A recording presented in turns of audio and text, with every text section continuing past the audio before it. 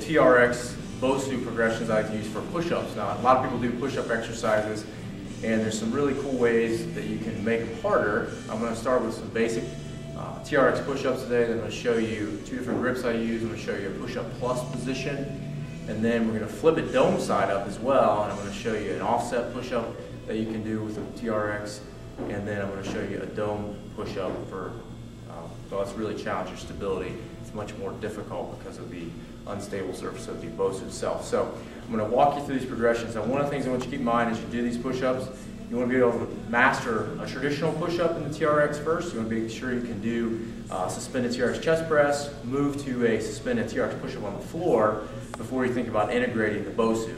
BOSU is a great tool, don't get me wrong, but you want to make sure that you have good stability. You want to make sure you can stabilize your core. Make sure you keep your back flat. You want to move as one unit with your body as you do these today. So I'm going to get into the TRX. I may have a couple of teaching points as we go along. I'm going to show you just a couple of reps at each one of these that will match the descriptions on the blog and give you something to try out the gym.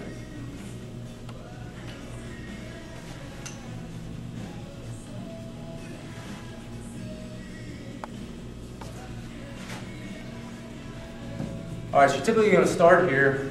I like to go wide, and we'll go shoulder width.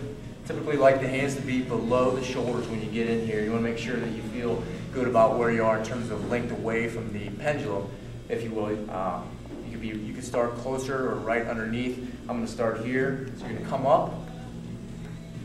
You want to steady yourself, and then you're just going to try to stay still and work on a push-up.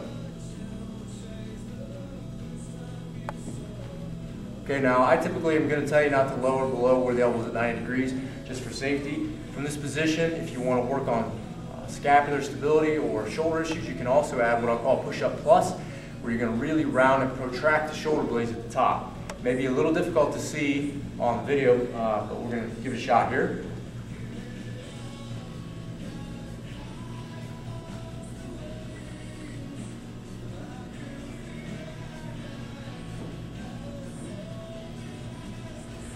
Okay, so we're really trying to protract the shoulders there at the top. Now moving on, more advanced version of this push-up, flat side up, we'll go narrow grip. Going in narrow is going to put more stress on the triceps and the chest, take a little off the shoulders.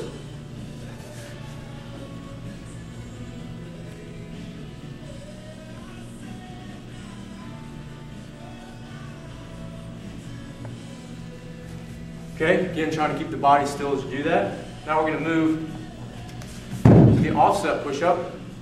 All right, so typically one hand on the floor, one on the BOSU. Offset meaning they're not particularly equal.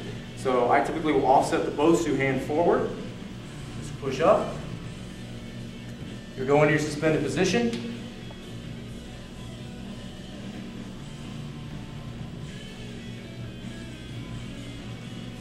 Okay, great for shoulder stability. Last one I'm going to show you here, dome push-up, double hands. Really challenging, both hands on the BOSU. Okay, you're going to have a lot of perturbation about the hand and the wrist.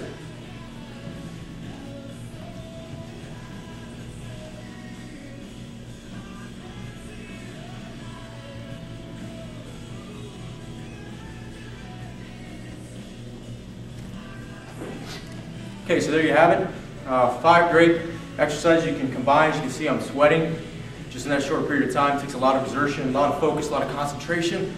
Great way to work scapular stability, core stability, just with traditional push-up exercise. So hope you have fun with those. Try those out at the gym and enjoy.